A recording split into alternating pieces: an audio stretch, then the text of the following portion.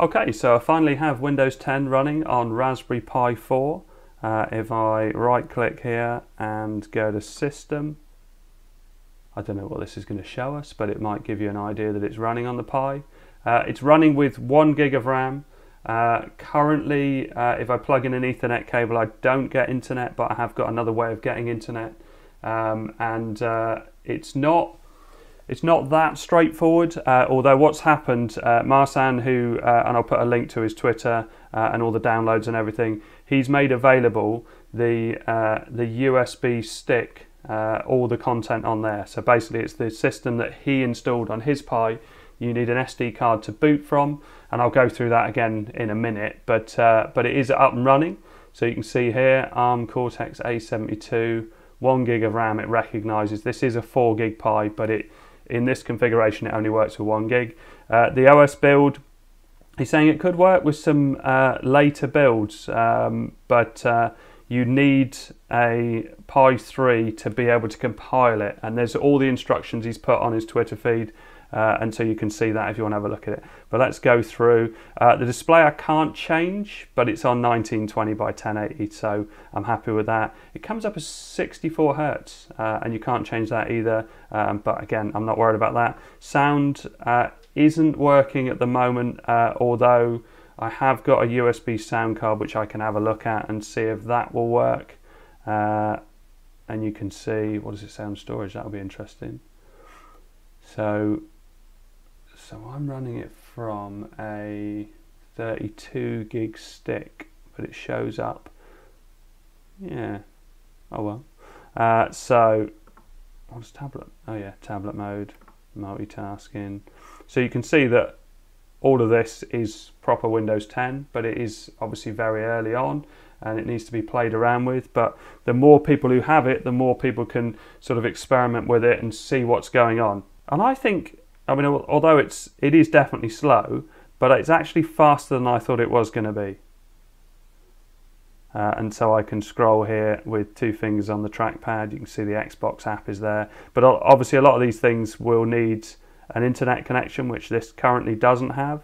If I click on Documents, you can see that comes up in the normal way. Because it's a USB stick image, you can put it in your computer and just drag things into it. So if you want files to be on there, even without the internet, so maybe you could sort of sideload apps onto it. And I don't know what it's going to be compatible with at this stage, but you can see that all of this, well, there's nothing really on there because it's a clean install of Windows. And then all of this works. Safely remove hardware. So it says not connected. I'll show you how I can change that in a second. So actually we were setting the time and date, or will that happen? Maybe that will happen when I give it internet. Let's try that.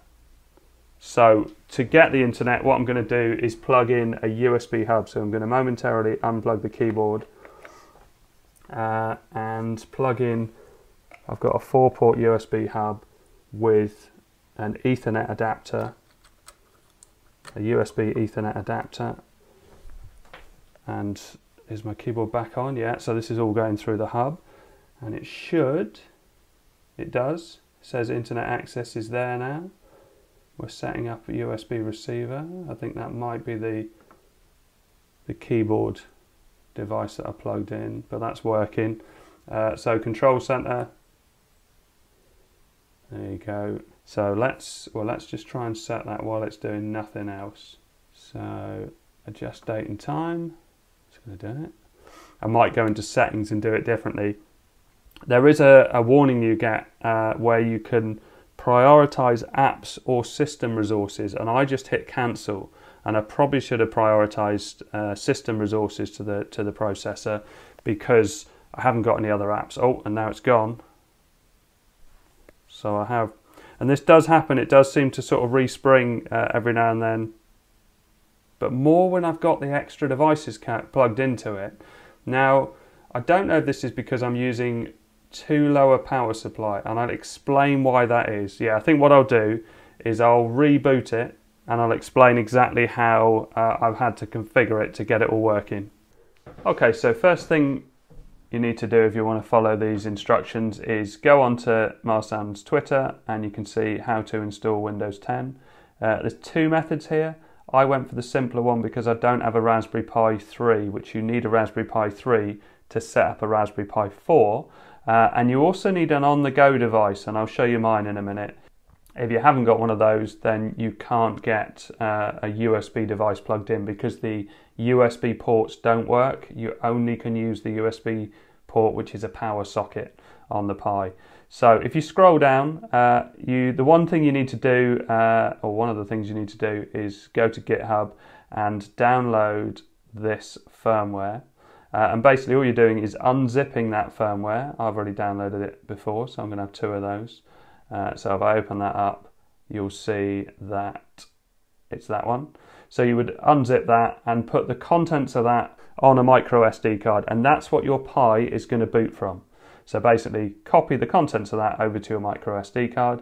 Then what you need to do is go back, and you can follow the more in-depth instructions that are on here. But I had a look at it because I fully intended to do it that way, but not having a Pi 3 would have stopped it, but I was going to follow it through anyway. But if you go to download these Windows 10 installation files, there's actually a load of drop-down options, and I didn't really know exactly which one to pick. But then as I scrolled down, part of this, and if you scroll down, there is there you go. For people who are too lazy or do not own a Raspberry Pi 3, I'm providing a download link to a backup of my USB drive. So this is basically his Windows installation on a USB stick. So you're just downloading that, and this is a mega upload that you have to download it from. I found you had to sign in because you needed more data than they give you on a free account. But all I did was I signed in on my iPad to a free account, then went back in. I'm on a Mac here. I had to use the Chrome browser because it needed a bigger buffer, but then it downloads it. Well, if I can click on it anyway, and it will show you what it looks like. So it comes up like this. There is a README file, which is obviously tiny, and then there is the actual download of Windows, which is 8 gig unzipped. So I downloaded it, and then on my desktop, it looks like that. I then unzipped it, and it looks like that. So it's an image. It needs to be on a FAT32 USB stick. I use it on an SD card and a USB adapter, same principle, but a FAT32 format USB. And so to write that, I thought you just dragged it on, but you actually use Balena Etcher. So use Balena Etcher, and then you would select that image and then write that to your USB. And that's where your operating system is running. The other one, the SD card, is just a little boot system, and I'll show you how it boots up in a second. So when Balena Etcher loads up, going pretty slow at the moment, this is nearly a 10-year-old Mac, but I like to keep things going. So select image, obviously you would put a USB stick in here. So that is the image, the WA image, hit open, and then you would select your card, and then hit flash, and then a short while later it's done.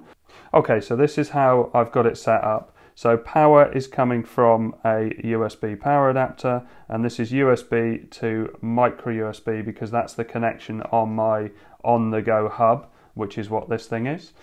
So then it's going down the cable and through a micro USB to USB-C adapter into the Pi. That's how it's getting its power. The boot system is coming from the micro SD card here, so that's how it's booting the initial part.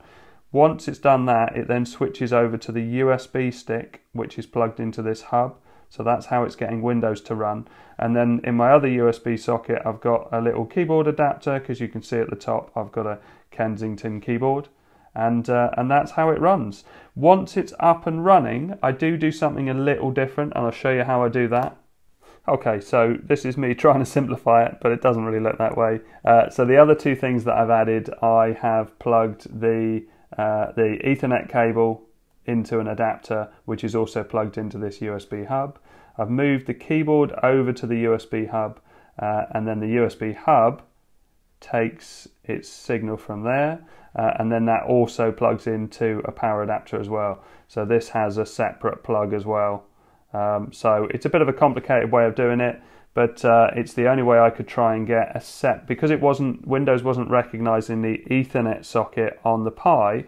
I figured if I used a USB one, and it did pick it up and it did show the internet, but it does seem to make things a little bit less stable. So I'll do more tests anyway. So if you've got any suggestions or any ways of getting things to run, or different ways of getting the internet, or if you've managed to get the Wi-Fi to work, obviously we can use the USB stick that Windows is running on and put drivers on that stick. I was also thinking of partitioning the micro SD card so that you had the boot and then the Windows operating system on that, and I wondered if that would work. Anyway, any suggestions would be appreciated, but great work by Marsan.